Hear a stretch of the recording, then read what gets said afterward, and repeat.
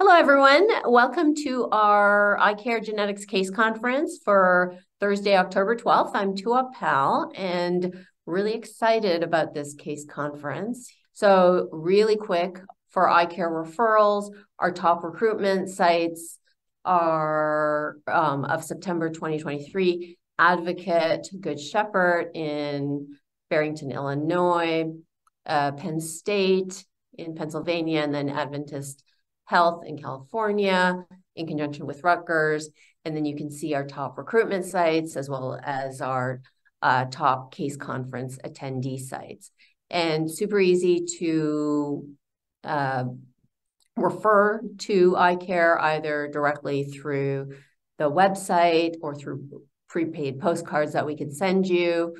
And additionally, please keep submitting cases for presentation to our case conference, because again, this is a great way, we hope, to be able to get expert feedback and a great discussion across the group. Some ICARE-focused efforts, we're continuing to collaborate with Drs. Metcalf and Nayrod in Toronto on our hereditary breast cancer treatment study, looking at outcomes for females with PALB2, ATM, and CHEK2. Continue to collaborate with Dr. Tishkowitz and team on PALB2 related efforts. And then alongside my colleague, Dr. Sonia Reed, we are doing a genomics study looking at specifically at breast tumors from BRCA1 and 2 carriers, PALB2, ATM, and CHEK2. So please continue referring your patients. And then with our impact study, we are continuing to actively accrue to this clinical trial, looking at management, different strategies to improve the management or to enhance management of individuals with inherited cancer predisposition, as well as family communication. Just to highlight, we are very active on social media. You will see this is actually one of the visuals that we had made for CHEK2, which will kind of feed into our case conference theme for this month.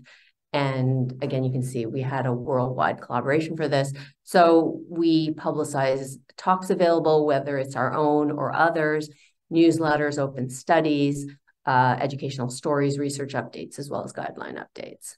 So follow us if you would like.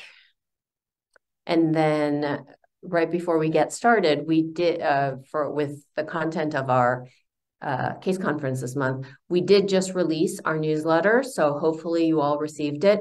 It is publicly accessible at our website. And we did a review of the NCCN guideline updates, both for genetics familial, breast, ovarian, pancreatic guidelines, which were just released a few weeks ago, as well as the genetics familial colorectal cancer guidelines. Other guideline updates, there have been a lot of guideline updates that some of which we reviewed in our newsletter, as well as cancer risk updates, treatment advances, ask the expert, and then our community spotlight and active research efforts. So with that, I am going to go ahead and turn it over to Brenda to present our first case. Thank you. Yeah, so this is a 28-year-old with a family history of BRCA1 mutation. So she came in saying that her maternal grandmother had a BRCA1 mutation. The grandmother had breast cancer at 50, and then there was other more distant family history of breast cancer, but not even the grandmother had a copy of the genetic test report, as it's often the case. And so it was just by report. Her mother had ovarian cancer at 45, but she had not had genetic testing. I can't quite recall if mother was not interested, but mother's still living. And so we focused our conversation on BRCA1, assuming that this was true. And so to my surprise, this patient did not have had that CHEK2 moderate risk variant, the I157T. And so, it was great news for her, but now I had to cancel her on this new moderate risk mutation. And so as as you guys know, this is a moderate risk allele, and so, or mutation. And so in the past, patients were counseled to have an increased risk of breast cancer, even if in those that had this particular increased risk variant. And so in our clinic, we're using CanRisk to calculate people's breast and ovarian cancer risk in inclusion of their mutation. But for this particular one, we can include this CHEK2 variant in CanRisk because CanRisk uses a typical CHEK2 mutations and not the low risk allele. And so based on family history and other personal risk factors, her lifetime risk of breast cancer was 16.3. So it's not above that 20% threshold. And so increased breast cancer screening is not indicated for this patient. And if you go to NCCN, now there is a particular, there is a note about this particular variant saying that most missense variants are unclear, but some likely pathogenic variants, such as the I157T, the risk for breast cancer appears to be lower. And so breast cancer screening should not be based on this variant, and it should be managed based on family history. And then furthermore, the ACMG practice resource that was recently published, which, Dr. Helen Hanson is going to talk about, and then, you have Doug Stewart, Dr. Tua Powell, Mark Tishkowitz, that contributed to this paper. It goes through all, they review all the different studies that have, all the different risks associated with CHEK2, moderate risk, high risk. And so according to the ACMG practice resources, this is not an actionable mutation for breast cancer screening in isolation. And so again, consistent with NCCN, managed based on family history. However, for colon cancer, there is a slight increased risk.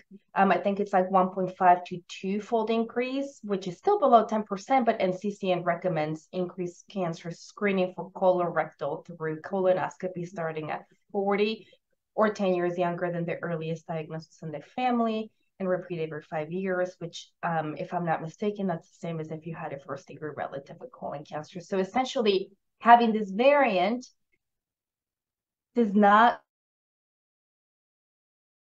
colon cancer. And so essentially we're managing these people based on family history. Okay, well, thank you, Brenda. I think there might be some people that are having technical difficulties joining the call. I do see that there are a number of people on the call, but our guest expert, Dr. Stewart, has been trying to join for the last 15 minutes and is getting an error message. So with that, I'm just going to go ahead and introduce both doctors Helen Hanson and Dr. Doug Stewart. So Dr. Hanson is a consultant in genetics at the Royal Devon University Healthcare NHS Foundation Trust, Exeter, UK. I think she just moved there recently from another facility, and she is an NIHR Senior Investigator Fellow, Faculty of Health and Life Sciences, University of Exeter, UK. Dr. Stewart is a Senior Investigator in the Clinical Genetics Branch in the Division of Cancer Epidemiology and Genetics at the NCI. I've had the pleasure of working closely with both of them on a number of guidelines that we have developed and are in the process of developing, with CHEK2 being the one that we released a few months ago. It's been ready for a while, but it took a while to get out there. And this was one that Dr. Stewart and Dr. Hanson led. So with that, I'm going to pass it over to Dr. Hanson until we can work out what is going on with Dr. Stewart and his error message. Okay.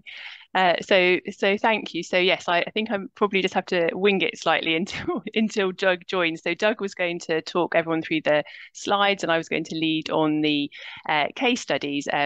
But I think the slides really are a run through of the paper, and it's not very exciting, lots of the statistics we've got. So I think probably the most interesting thing is the cases. So we'll go through the slides quite quickly and then get to the cases. But maybe if Doug joins, then you can jump in and let me know. So as Troy says, I'm a cancer geneticist in the UK, and I've had the pleasure of working with this ACMG group over the past couple of years on this clinical practice resource for individuals with CHEK2 germline pathogenic variants.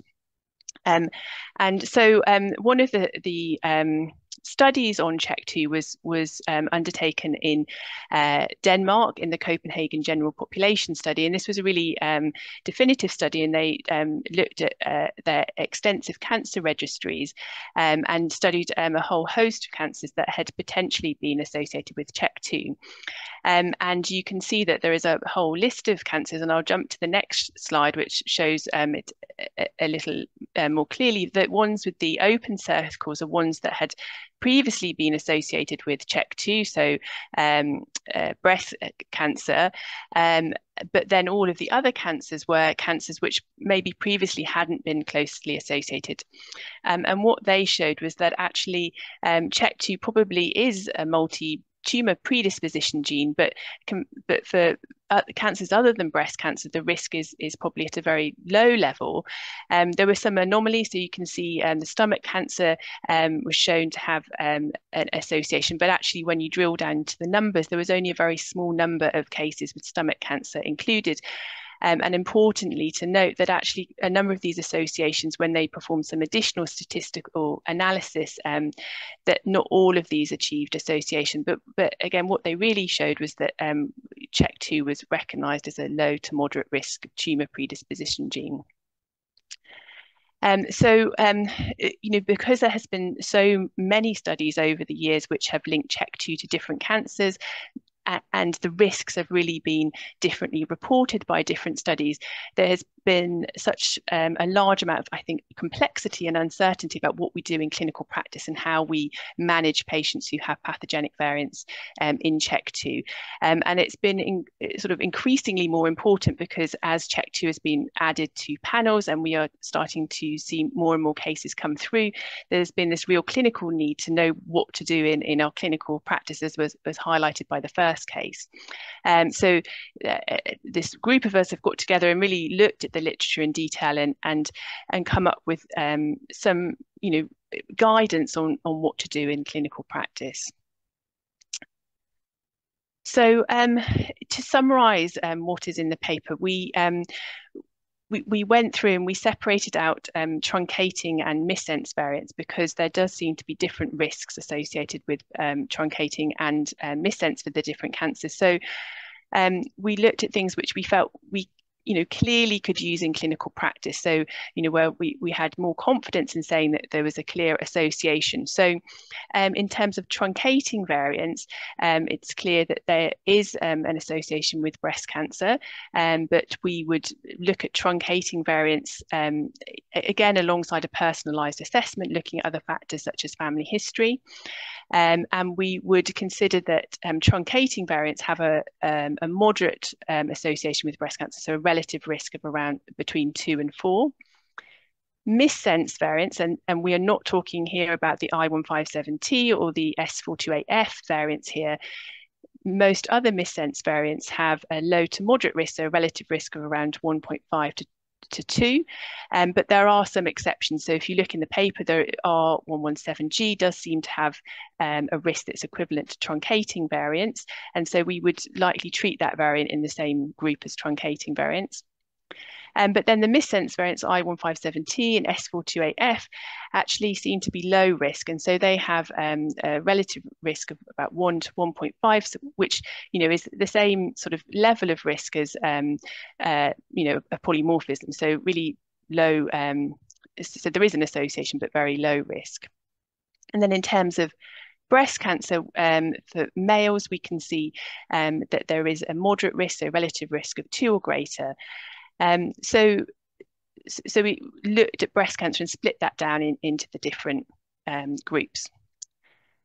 And then for the other CHEK2 associated cancers, we felt that really, other than for colon and prostate, the studies are still quite conflicting and limited. So we pull out colon and prostate in the paper. We say for truncating variants, there is a low to moderate risk of colorectal cancer. And again, for missense variants,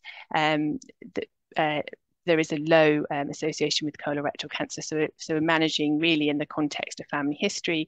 And similar for prostate, there appears to be a moderate association for truncating variants, but the risks are much less clear for missense variants.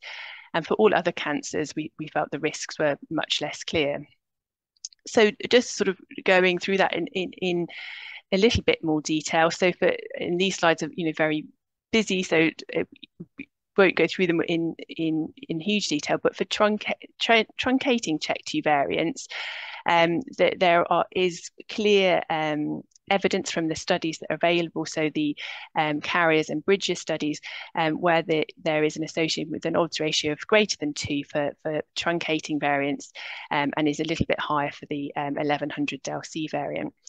But for missense variants, the risk really for these common CHEK2 variants, I157T and S428F, is really much lower, so odds ratios of 1.3 and 1.26 from those studies. Whereas rare missense variants in CHEK2 have an odds ratio about 1.5. And there was another paper published by the Dorling et al. A year later than this, which did try and separate out the missense variants in a bit more detail. And again, it's clear that there probably are some missense variants that are associated with slightly higher risk. But still most of them seem to be have an odds ratio of less than 2. Then in terms of contralateral breast cancer, again, the studies do seem to suggest that overall there is an increased risk for contralateral breast cancer. So women who have been affected with Wand's cancer do have an increased risk of a contralateral cancer. And then in terms of male breast cancer, again, the studies are suggesting that CHEK2 truncating variants are associated with an increased risk. So you can see from a Finnish study, the odds ratio is around 4, and then another study from the US, again demonstrating odds ratios of between 2 and 4. So then moving on. So then in terms of other adult cancer risk, I think one of the things we wanted to really clearly make clear from this paper is that CHEK2 is not a cause of Li-Fraumeni syndrome. And this is been an unfortunate association going back to a paper from many years ago where CHEK2 was proposed to be associated with Li-Fraumeni syndrome in a family, but actually really was associated with the breast cancer in the reported family, and so CHEK2 does not cause Li-Fraumeni syndrome, but unfortunately this still appears on many reports, and I think is something that's been very hard to get rid of. So we really call out in the paper that these things should not be in the same sentence together. And then, as I've mentioned, other than the breast, colorectal, and prostate, there is some evidence of association of CHEK2 with other cancers, but the risks are much less clear, and it's really hard to tease out because the studies are limited by either ascertainment bias or small numbers. And so we didn't feel, reviewing this within the expert group, that actually we could make recommendations for any of these cancers because there is still some uncertainty. And obviously things will change and there is emerging data for some of these cancers. And also there is some reports about potentially decreased risks of lung cancer. So again, varying information. And the other thing we pulled out was that there's no increased risk of ovarian cancer. So there's no evidence of association for ovarian cancer. So we could be clear about that. And then in terms of biallelic CHEK2, it does seem, again, the studies are quite small, but it does seem that there is an increased risk of breast cancer if somebody has biallelic CHEK2 pathogenic variants. And the studies are estimating that the risk is probably double that of heterozygotes, so at least 40% lifetime risk or greater. And interestingly, there's a few papers that we pull out in the practice resource about for certain variants, there seems to be a phenotype associated with chromosome instability, but that doesn't seem to be true for all biallelic carriers. So again, probably more information is needed on biallelic carriers going forward. But the risks do suggest that maybe we should be treating these women differently than if they were heterozygous carriers. And then in terms of pediatric cancers, so there has been some studies which have shown an association of CHEK2 variants with pediatric tumor risk. But again, overall, there doesn't seem to be strong evidence that germline CHEK2 variants are associated with an increased risk of pediatric cancer. Exome sequencing studies have not shown any significant increased numbers of CHEK2 carriers within those studies. So at the moment, although there has been, some reports of an association, we wouldn't consider CHEK2 as having a significantly increased risk of any pediatric cancer. So where does that all leave us in terms of clinical actionability? Well, again, to emphasize, CHEK2 is not associated with Li-Fraumeni syndrome. We would say that CHEK2 is established as a moderate risk breast cancer predisposition allele.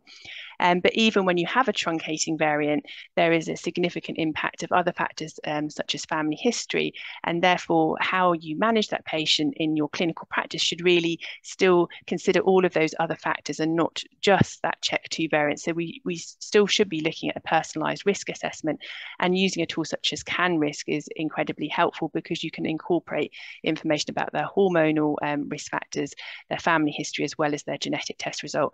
But at the moment, you can only input into CanRisk CHEK2 carriers who have truncating variants.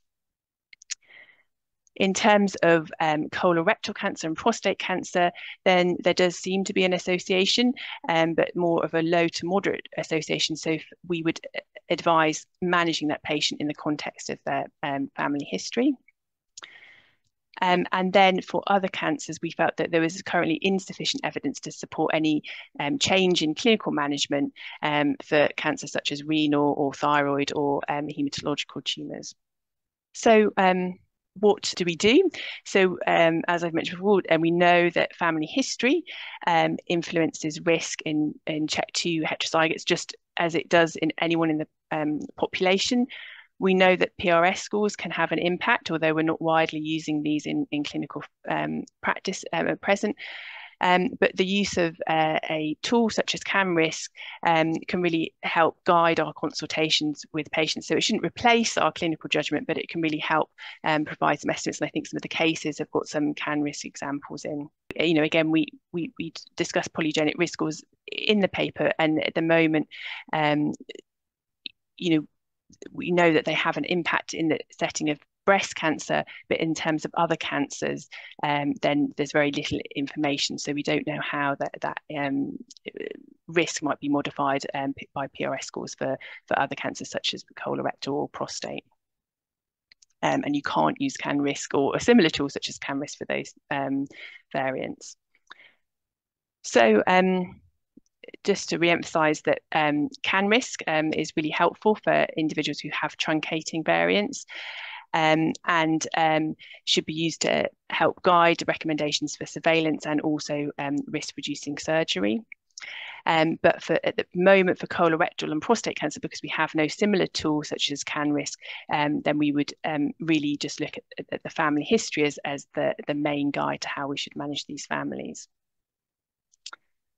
If we have individuals who have missense variants, then we can't use CanRisk, but we know that the risks are likely to be much lower than for truncating variants. And so we would advise in these situations that we just manage the patient on the family history and not that genetic test result. And the I157T and the the S48 F variant are associated with lower risk, so really a sort of relative risk of 1 to 1.5. So in isolation would be difficult to change management.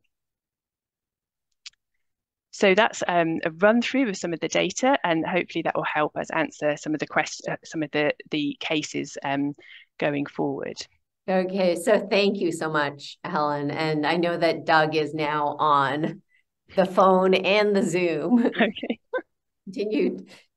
Something's going on with the link. We're not sure what, but he's on. Okay.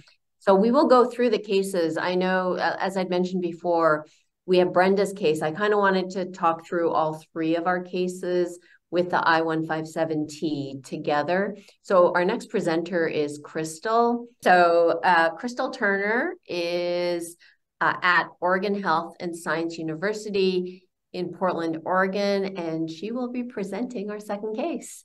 Crystal, all right. Thank you so much for having me. I really appreciate this opportunity.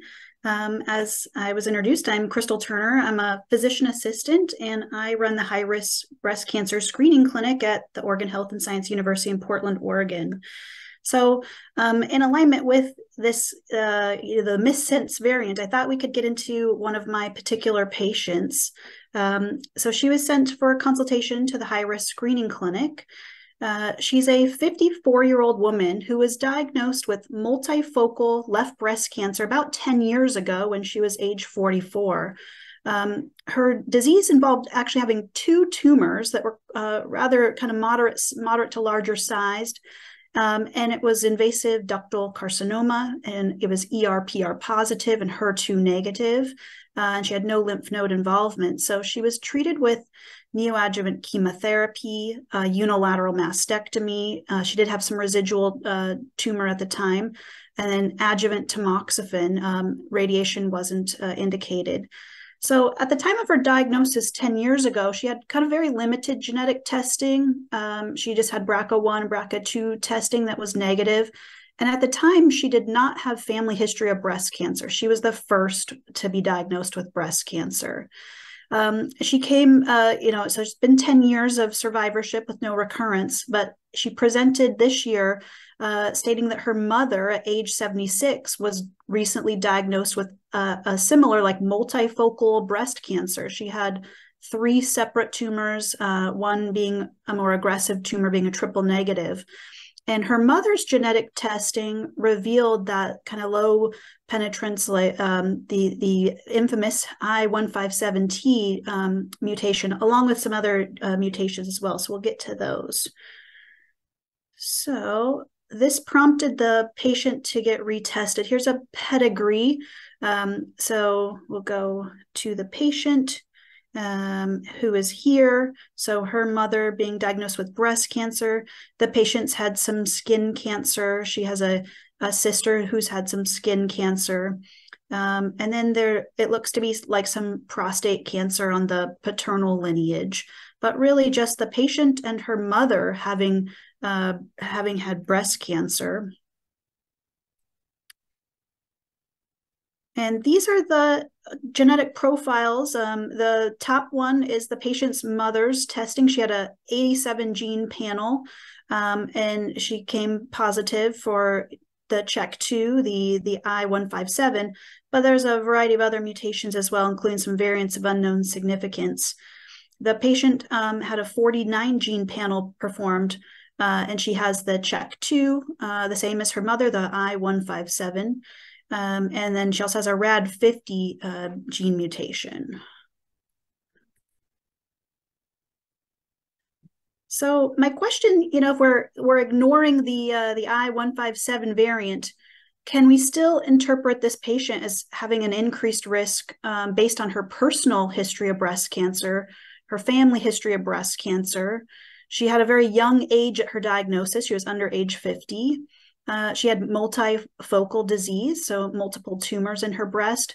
And she does have extremely dense breast tissue on her mammogram of her remaining breast. So we have been just screening her once a year with a mammogram on the remaining breast. But my question is, should we implement adding in the breast MRI? Should she explore a risk-reducing mastectomy of the remaining breast? And do we incorporate her having 5 years of adjuvant tamoxifen into the decision-making, since she really has reduced her risk for breast cancer in the remaining breast tissue? So I appreciate any input that we can have on this discussion. Thank you, Crystal. I think Doug is able to unmute himself. Doug, we know you're out there. Helen, do you want to comment? Can you hear me now? Yeah, so oh my God, we're so excited. Yes, we can hear you. Oh my word, this has been such an epic. Anyhow, I apologize. I've never had so many problems with Zoom ever. Anyhow, so we had originally divided this up so that I would present the slides. I saw that Helen did a good job of that, and she was going to take the lead on the case discussion. So I'll let her lead off with the comments on this case, and then we had discussed them before and can certainly weigh in as appropriate. Thanks, Doug. I'm glad you made it in the end. So I guess I was firstly just going to comment that from a UK perspective, we do not even report the I157T variant. So I think that may be of interest to the audience. So in terms of check 2, we would only report back truncating variants, and that's because we would report back things we feel are clinically actionable, roughly with an odds ratio of 2 or greater. But obviously we do see people who have had testing through private companies or from overseas, but we don't use this in our clinical management. So we wouldn't consider that in our assessment, but all of the things that you mentioned, we would consider the dense breast, the family history. And you're completely right that having the tamoxifen is likely reduce the risk, but unfortunately, we can't integrate that information into a CAN risk assessment. So whilst I've been advocating use of CAN risk in certain situations, this is a tricky situation. So the tricky situation we find is when we're trying to estimate contralateral risk, because you can't take into consideration those competing risks and treatments from the primary diagnosis. So I think your questions have almost answered the points in that I think we would take all of those factors into consideration. She has a number of risk factors in terms of risk reducing mastectomy, and again our practice is probably a bit different in the UK. We tend we say if somebody's lifetime risk is greater than 30%, then that would be at a level which we might consider, having a discussion. I don't know if you have a similar threshold in the US, but we tend to have a bit of a higher threshold for MRI screening. So I don't think I can sort of comment on those specifics, but I think your approach, it sounds very valid, and maybe Toya can comment on the country specific sort of recommendations in terms of thresholds for MRI or surgery. Yeah, I mean the problem, Helen kind of hit on it, that it's going to be hard you can't even use CAN risk per se with this variant, right? Because the variant is lower risk than what is inputted into the model that kind of powers CAN risk. It's really for the typical the truncating check 2 mutations. So I think clinical judgment here, as you're using, would be the way to go, because there's really not anything per guidelines. Like you can't think of this the same way you would a truncating check 2. I think that's kind of the bottom line, which is what you're doing. Helen, I was also wondering, do you have any comments on Brenda's case? Because then we have Bushra's case, which is again along the same theme. Yes. Yes, and that was the case where the I157T variant had been identified, but we I think that one, I was just wondering, that was where the grandmother was known to have a BRCA1 variant, but no further information was available. But we weren't certain whether the mum with ovarian cancer also had that BRCA1 variant, I think, which would obviously be very helpful, because if we could if we could know that, then we could be much more reassuring, I think, to Brenda's patient. I think in terms of the risk assessment, so the CAN risk assessment showed around about 16% lifetime risk. So I think that fell below your threshold for increased screening, but maybe considering things like breast density would be helpful in that situation if you've got access to that. And this is where in the future, PRS scores could make a difference. If you had access to that, it may push people slightly, above that level or decrease it. So I think it's important to remember that, CAN risk is only based on the information you put in. And so it's, unless you put in every single piece of information, it's still, there's still probably confidence intervals around that figure that you get out. I can't remember now what the other questions were on Brenda's case. Well, Brenda also had another question here in the chat. Missensory impact colorectal cancer screening here in the US.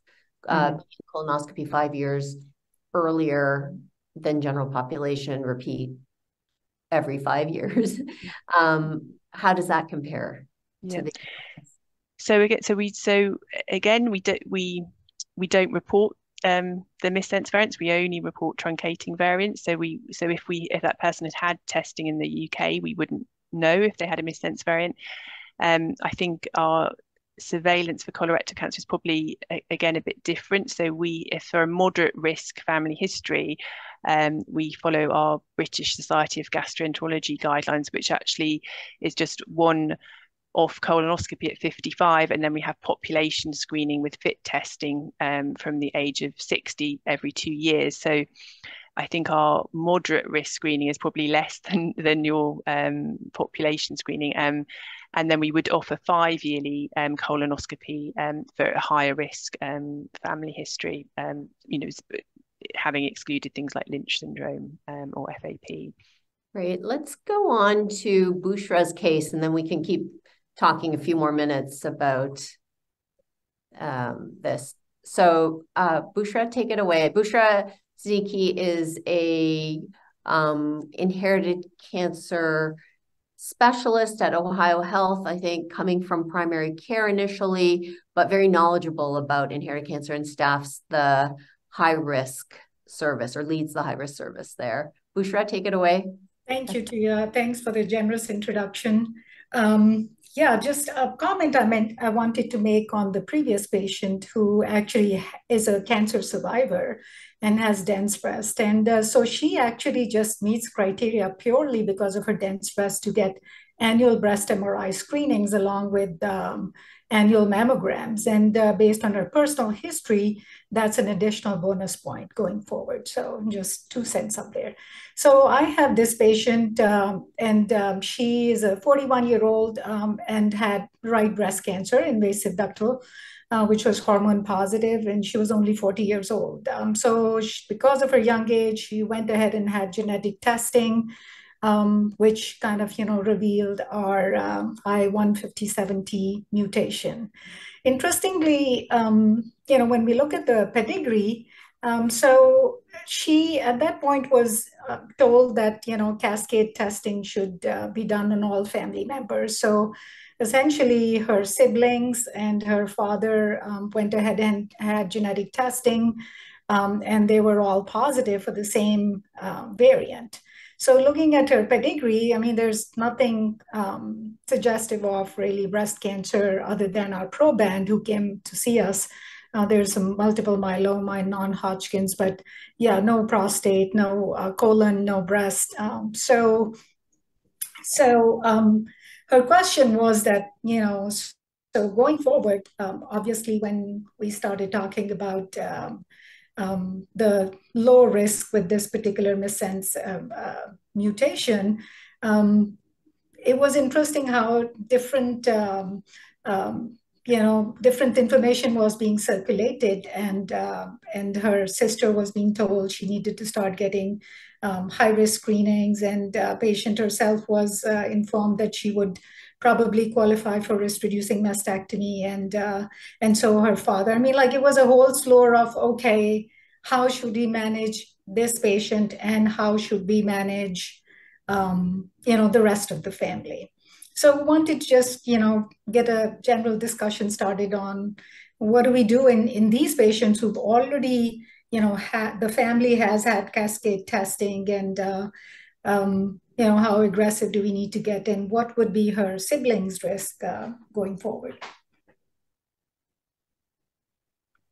Thank you. So I think your case probably really highlights there's probably a lot about how we communicate these risks to families, and how we discuss these different variants, and also the information that's on the lab reports and that we receive. So I think it's tricky, if people have been counselled that this is the cause of breast cancer in the family, and this is associated with a high risk. But I think we should be viewing this specific variant as a risk factor, along with all of the other risk factors, and so it's not something that is acting in isolation to cause the breast cancer. This is not the only reason. I'm sure that this patient has developed breast cancer at 40. So I think it's really thinking about how we discuss these results with patients, and explain that this, in isolation isn't sufficient to alter management. And in the UK, we would offer increased breast screening on the basis of the family history.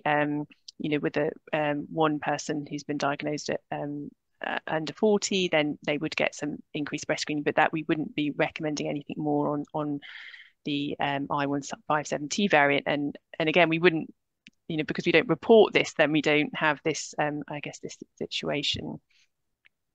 So I see Georgia's hand up. Georgia. Hi, everybody. This is real. These cases are just fascinating, and thank you so much for bringing them to the group.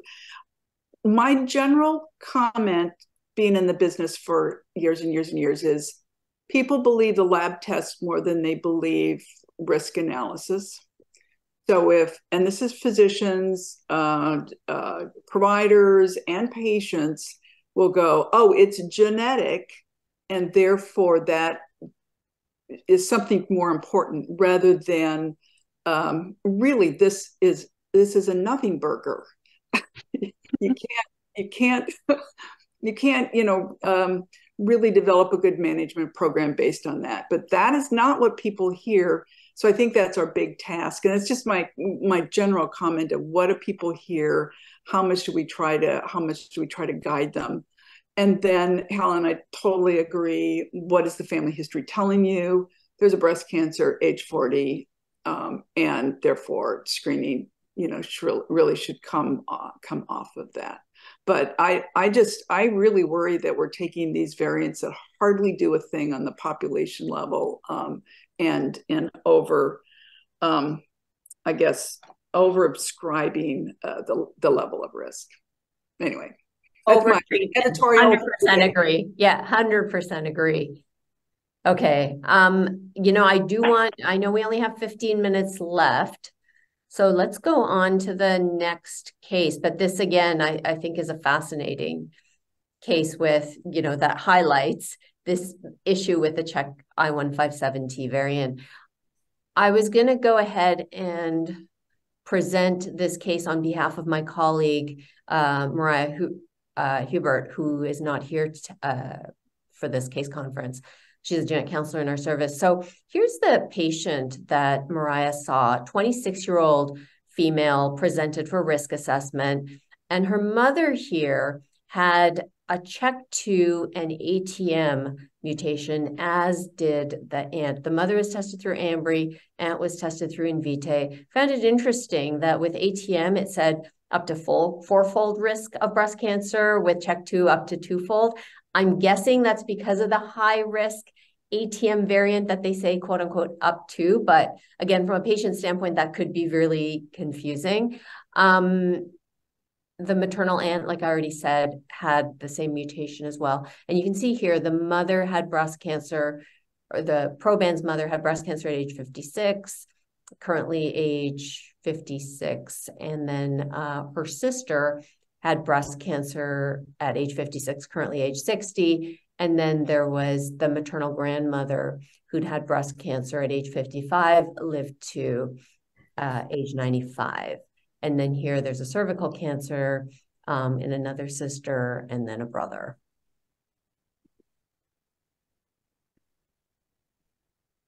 So what I did here is we didn't have, the patient was still thinking, the proband was still thinking about getting tested. So at the time that Mariah had presented this case, she was still thinking about it.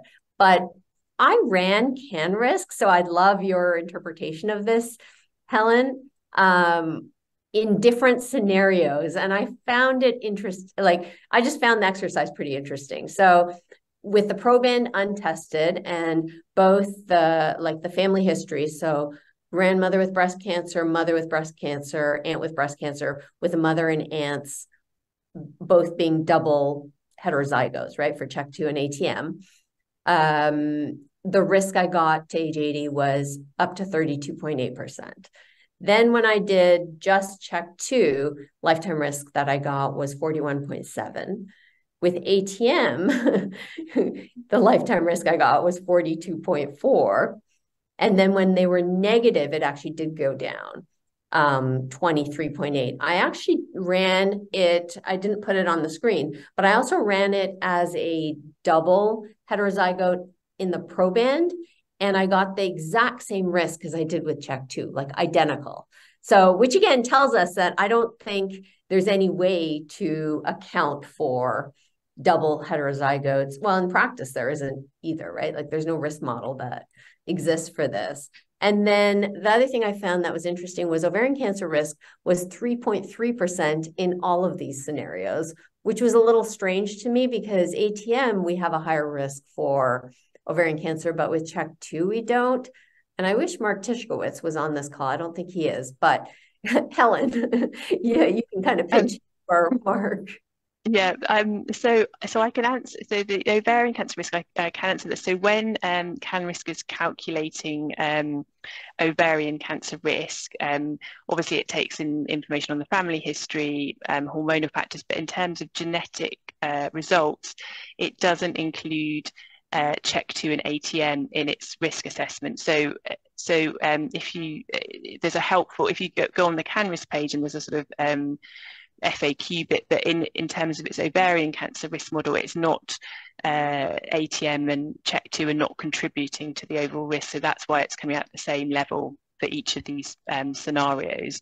And that is just the way that the model is set up and what information it's using. That makes sense, yes. Okay. Yeah.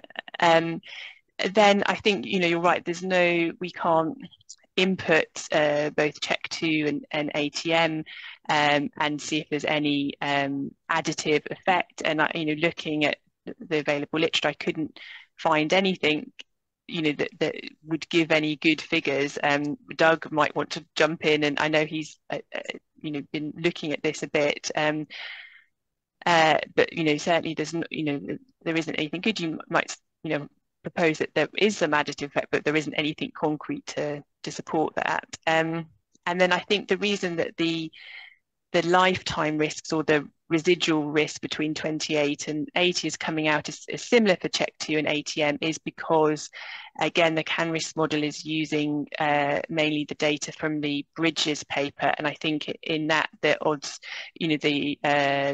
the odds ratios were similar for ATM and CHEK2, 2 point something, I can't remember exactly what, but so that's probably why those risks are coming out similar for CHEK2 and ATM. I guess what's interesting is that, is the sort of looking at the untested and then the tested and negative, then there's still in the where she hasn't inherited either of those variants, then the risk is still higher, presumably based on the family history. But I think it is helpful, if you are using CanRisk, it is helpful to look and run all these different scenarios and see the different impact and how that impacts on risk for an individual. Yeah, we Helen and I enjoyed sort of reviewing this, and thought the CanRisk results that you got there too were fascinating, and it's not 100% clear what the total risk is if this patient had both the CHEK2 and the ATM variants, but presumably it's not additive, but some sort of synergistic in some way. Wouldn't be surprised if it popped that risk above the 42% that you see there.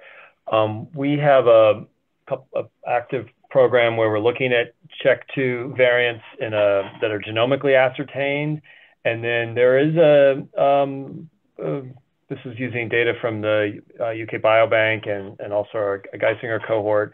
There are several thousand individuals who harbor those CHEK2 who are CHEK2 heterozygotes, and there are, I would say, several dozen individuals in that group who also harbor an ATM or a BRCA1 or BRCA2, PALB2 variant. And we're looking carefully to see what kind of cancers, if any, those individuals who have sort of two hits, if you will, in two different genes. The numbers are very small, so it's sort of descriptive statistics. You can also look at biallelics too for all those genes including CHEK2. But I would be optimistic that as these sequencing cohorts get larger and larger, we'd see more and more data like that, as we realize that these folks who walk around with multiple variants, multiple pathogenic variants, are not as rare as we had previously thought. Yeah, and I wanted to, Dr. Brittany Bichkowski from the Boston area, so from the Harvard system, is on the call. She's a med-onc. Brittany, are you? I'm here. Yeah, I'm happy to chat. Yes, please. Yeah, so I would say in regards to, this patient's family who has multiple mutations, one in ATM and CHEK2, is that correct? Yes. I have seen some data that may suggest, and we actually had a poster on this at ASCO a couple years ago, that combination may increase the chance of having a breast cancer diagnosis at younger ages. So our group has had internal discussions about this. And for that combination, we recommend starting breast cancer screening at a younger age, more likely like 25, similar to BRCA1 or BRCA2. That's interesting, because we start now in the US between 30 to 35. So you'd reduce that by another 5 years. And these are for truncating. Well, I guess for CHEK2, it would be the truncating mutations. Well, we manage the low risk CHEK2 variants differently than the truncating in the missense CHEK2 variants. Okay. Because we think that some of those missense CHEK2 variants are more similar to like 1100 del C. Right. And ATM is a whole other ballgame too. Yeah. Has a similar sort of situation. But we are managing kind of the low risk variants because they come through on our testing here in the United States. We see all the low risk variants, I157T, S428F, and T476M. We see patients who have those results, and we manage them considering their family history of cancer. Perfect. Thank you. And then we have some other comments in the chat. One of them is the comment, which I agree with. A number of labs have unfortunately not yet changed/updated their test reports for the I157T variant. And as all of us in the US know, there's not necessarily consistency in reporting these variants as well. They can be reported as a VUS, risk allele, lower penetrance variant. So it's all over the board with that one. Here, I'm looking at these other comments. Would you consider risk-reducing mastectomy in double heterozygotes, including truncating CHEK2 variant and a second moderate penetrant breast cancer gene. Brittany, if you're not, if you're still unmuted, I'd like for you to take this one on, because I mean, with the double. Yes, we would. I think these are really personal decisions for the patients. I don't think anyone has to have a preventative mastectomy, but it is an option that we talk about with our patients who have strongly penetrant genes like BRCA1, BRCA2, TP53. And then I think for patients, even with a monoallelic CHEK2 pathogenic variant, it's an option for them too, particularly if they have a family history. And so I think with like the combination of CHEK2 pathogenic variant plus an ATM pathogenic variant, I definitely think that that's an option for those patients. Yeah, no, I would agree with that. And even with these, again, the CAN-RISK models are just models, and models are not perfect, but they can be helpful. So that can also refine how we're thinking about it sometimes as well. I wanted to go on to the next case, because this case, we're only going to have time to do this next case. Can I just make one comment? Yeah. Just could you go back to the analysis? Oh, I'm sorry. I've got to leave. I can't make my comment. I'll try to send it later. Sorry. That's okay, Georgia. Sorry. Okay, so this last case, I will try and do it really quickly. This was a patient I saw, 48-year-old female, sister diagnosed with breast cancer, found to be CHEK2 positive.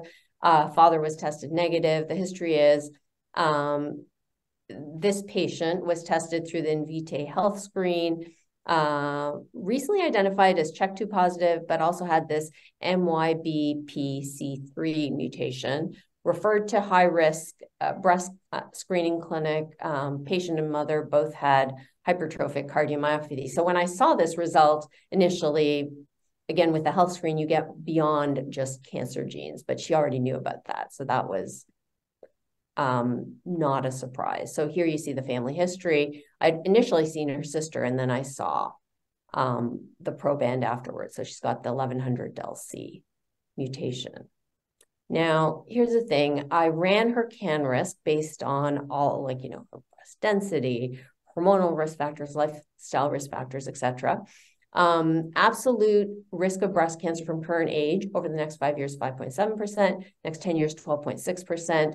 And risk of developing breast cancer between 48 and 80 was almost 41% compared to average population risk. You see, definitely high. So there are some things that are driving this high risk for breast cancer. I won't get into them in detail. But here's the thing. In the context of hypertrophic cardiomyopathy, which this patient has, if she were to develop breast cancer, there would be risk of chemotherapy, cardiotoxicity, etc. And then tamoxifen chemoprevention, there's risks for blood clots and stroke. So risks that we're seeing with this patient are higher than what we typically see with CHEK2 mutations. So this was when I discussed with our team, and risk-reducing mastectomy was something, again, like Brittany said before, it's a choice, but it was something I brought up during the session as a potential option that she could consider. But I wanted to get other folks' take on this. I can chime in. I would definitely offer this patient a preventative mastectomy, but I think part of that would be getting a better sense of what is her perioperative risks and what would be her desire for reconstruction and her options for reconstruction. If she's someone who said, oh, if I'm going to have a preventative mastectomy, I want to have a flap reconstruction, and that would put her at a very, very high risk of perioperative complications, then it's probably not the appropriate choice for her. But if she's someone who is like, yeah, I'm on board with having a preventative mastectomy, I don't want to have reconstruction, I'm happy with going flat, then that has obviously lower perioperative risks in comparison to someone who has a preventative mastectomy and wants to have autologous reconstruction. And then implants is obviously in between. Yeah, no, that makes a lot of sense. Any other comments? I know we're at time. I was just going to comment here and say that this, I think, was a good example of how I don't think the family history was so strong here, but actually there's a number of other significant risk factors that seem to be pushing up risk, and certainly from doing CAN risk assessments in lots of our CHEK2 heterozygotes, and there have been some people who it seems surprising how high their contralateral risk or in unaffected people their lifetime risk was. And so there are definitely situations, as Brittany says, where even for CHEK2 heterozygotes that you may consider risk reducing mastectomy because there are other things contributing to risk in those patients. So I think this is a nice one to highlight those risk factors. Yeah, and here I had the comment from Georgia that so she was saying my comment on the last case where we did the multiple, or I did the multiple CAN risk estimates. CHEK2 and ATM curves were similar, so we have no evidence for additive effect. I don't think that's the case, though. The thing is, that's not factored in, so we can't assume one way or the other. I think the main message for that case was there is no additive effect. Yeah, they're similar, but CAN risk is not computing any sort of effect that's additive, of course, across the two genes. Right, yeah. Helen? So just CAN risk. There was another comment saying about the residual risk of an undetected BRCA mutation. So I think, again, just to highlight again another little quirk in CAN risk, you can look at the sensitivity settings because they're set to a default. And for BRCA1 and BRCA2 testing, they're assuming that the sensitivity of testing is actually only about 80%, which in today's technology, actually sensitivity is much higher than that. So 99%, and so you can alter the sensitivity settings, and then which make then sometimes do alter the risk and bring the risk down. So there's just these little nuances that I think the more you use CAN risk, you sort of identify. And I know Antonis has spoken at this meeting a number of times, so these are little things that crop up occasionally. We use it a lot more in the UK, I think. Oh, and Georgia was clarifying. She was referring to the literature that hasn't shown an additive effect, which is true. And then I saw that Brittany put a link in the chat, and I think that's probably related to the abstract that they had at ASCO. Yeah, that's right. Perfect. No, that's really helpful. And we can send that out to the group afterwards as well. Would you recommend doing that typically for modern testing? I think that was relating to my altering the sensitivity. So I would, if somebody's had, testing recently, then I would change the sensitivity settings. And I do. I mean, when Antonis did the ICARE presentation, he said you could do the direct mutation testing. That would change it to 100%, right? Like that. So yes, I guess so. Yes, I guess that's so that's what that's another way to doing it. I just do direct mutation testing as my setting, and that way I don't have that issue. Doug, you were going to say something. I would just a comment that I thought this case a nice example of multiple diagnoses, as we talked in the previous case, and then just to go back to a comment you made to which I would modify a little bit, saying I think you had said models aren't perfect. I would say all models are wrong, but some are useful. And CAN risk, I think, in discussing these cases with Helen to prepare our comments from today, clearly it can be a starting point for a conversation about risk. It doesn't perfectly capture everything, but it may give sort of at least a minimal sense or a sense of a range of where people lie. So clearly more work needs to be done, but at least as a way of starting a conversation. And it gives people a number and a figure, and I think people are responsive to that.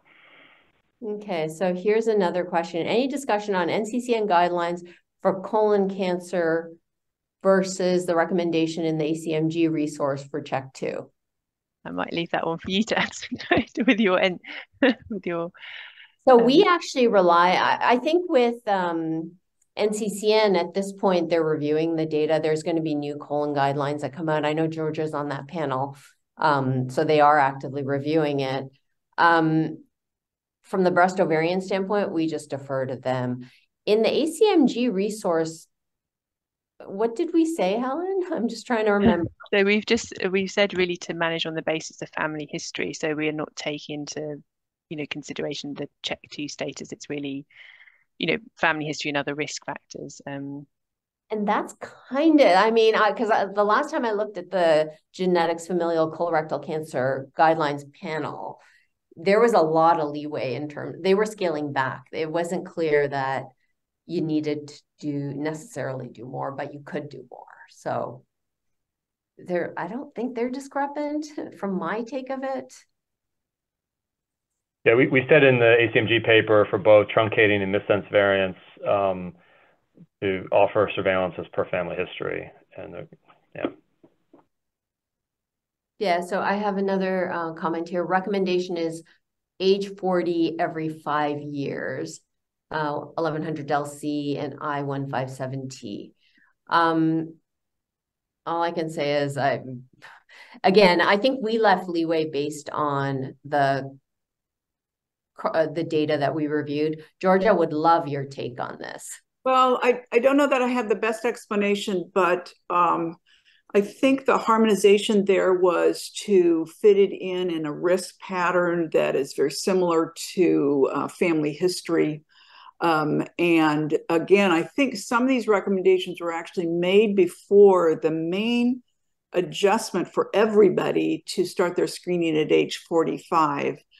And so what I don't know is if that's going to alter any of these specific screenings, but that's a great question to take back to the group.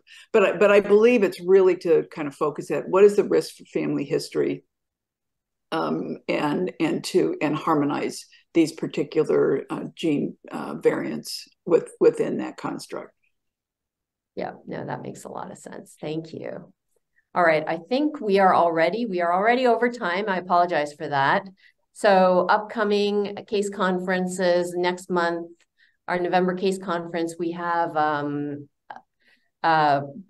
Katona presenting on pancreatic cancer screening. So he will be our guest expert. So we're really excited about that. Please submit cases. And then for our December case conference, we have a panel discussion lined up, care for gender diverse individuals with or at risk for inherited cancer predisposition, with guest experts Sarah Roth, Sasha Weiss, and Kim Zahowski. So again, very, very excited about that. And we have a full agenda for next year. Again, if there's a topic that anyone wants to see us present, please let us know, and we will try and make it happen. And with that, thank you for attending. Many, many thanks to Helen and Doug. Doug, so sorry for all of those technical difficulties, and we will see you next time.